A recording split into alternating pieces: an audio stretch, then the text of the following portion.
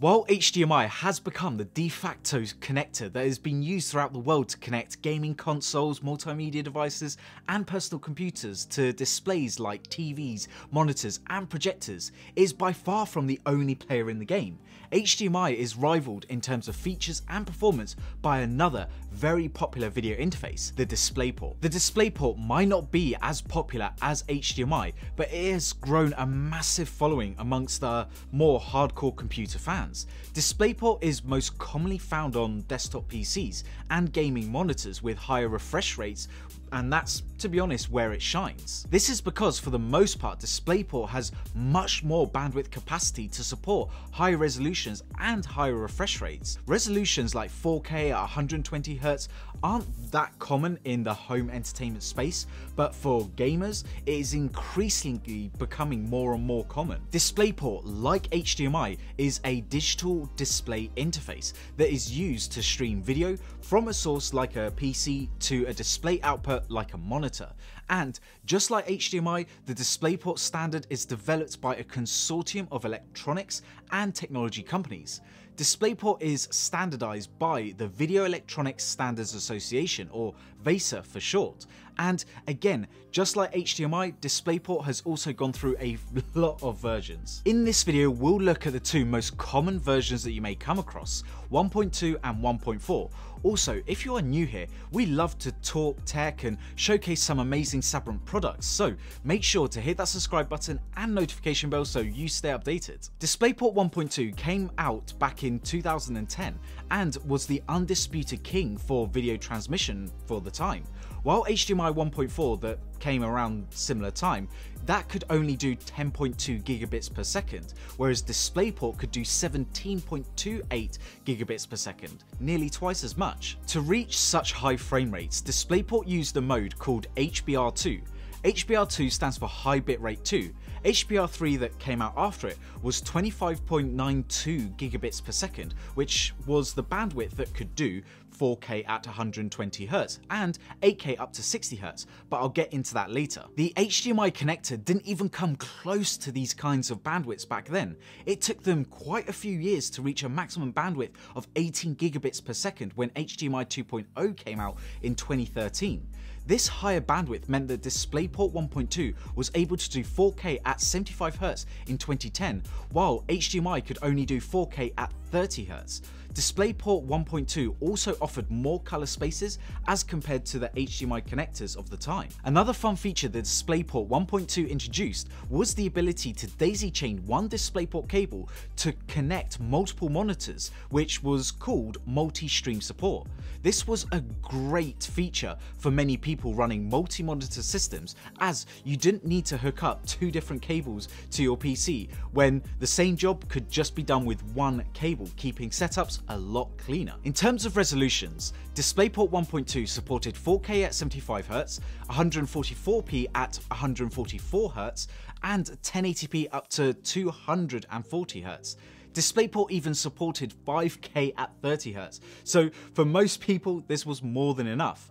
A later version of DisplayPort, which was called 1.2a, added support for adaptive sync. This is a feature that AMD uses for their FreeSync technology to reduce screen tearing in gaming.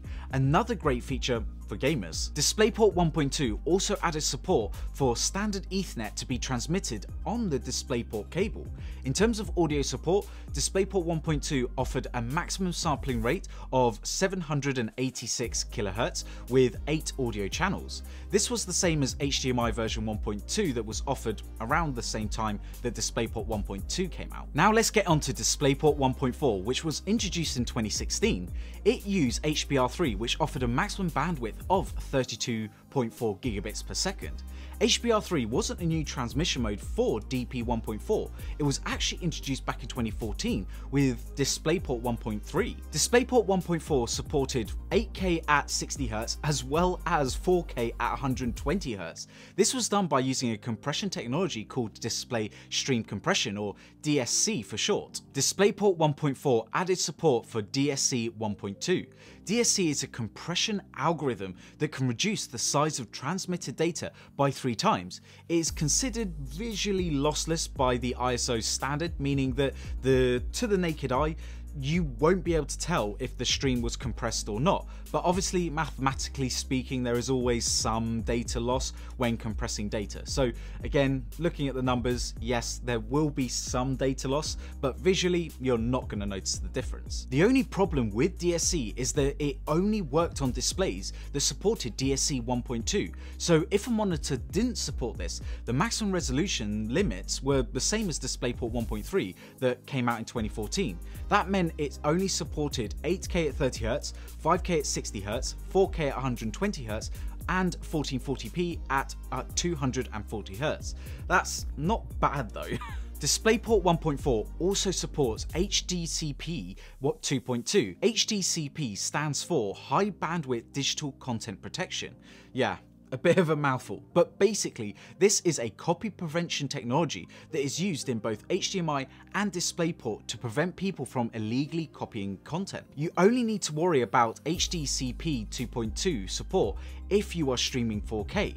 This is important for online streaming services like Netflix and Amazon Prime Video, for example, which only allow 4K streaming if everything is HDCP 2.2 compliant. Just to let you know as well, DisplayPort 1.4 is also backwards compatible, so you can plug it into ports that, let's say, support DisplayPort 1.2 or 1.3. In terms of color standards, DisplayPort 1.4 offered 8K at 60Hz with 10-bit color and HDR. If you are not familiar with 10-bit color, then here's a quick explainer. A 10-bit color system can produce 1024 different shades of green, blue and red to reproduce more than 1 billion unique colors. However, on DisplayPort 1.2, it could only support 8-bit color, meaning that it could only produce 16.7 million unique colors. Quite a bit of difference. DisplayPort 1.4 can also support 4K at 120Hz with 10-bit color and HDR on top of that. In terms of audio support, DisplayPort 1.4 supports 32 audio channels with a maximum sampling rate of 1536 kHz. This was a massive leap from just the 8 channels that was provided by DisplayPort 1.2. So what should you look out for when buying a DisplayPort cable or just DisplayPort enabled devices? Well, similar to the HDMI standard, the higher the DisplayPort version, the better support it will have. But that may come at an additional cost, as well as making sure that your entire setup is at the same version to take advantage of all those new features. So DisplayPort 1.2 would be able to do the job, but if you want to play video games at 4K at the higher frame rate capabilities with HDR support, then you're absolutely going to need DisplayPort 1.4. DisplayPort 1.4 also offers quite important features like HDCP 2.2 support, so if you stream a lot of 4K content from Netflix or Amazon Prime, for example, then you will need DisplayPort 1.4. Now, the DisplayPort standard also came out with a newer version called DisplayPort 2.0, but that is not as widely available as DisplayPort 1.4. We will cover this standard in a future video, as well as other standards in tech, just to make sure that you understand what you're buying and which option is best for you. If you've enjoyed this video, then make sure to smash that like button and also hit that subscribe button and notification bell so you stay updated with any future videos. Anyway, thanks for watching and we'll see you in the next one. Bye.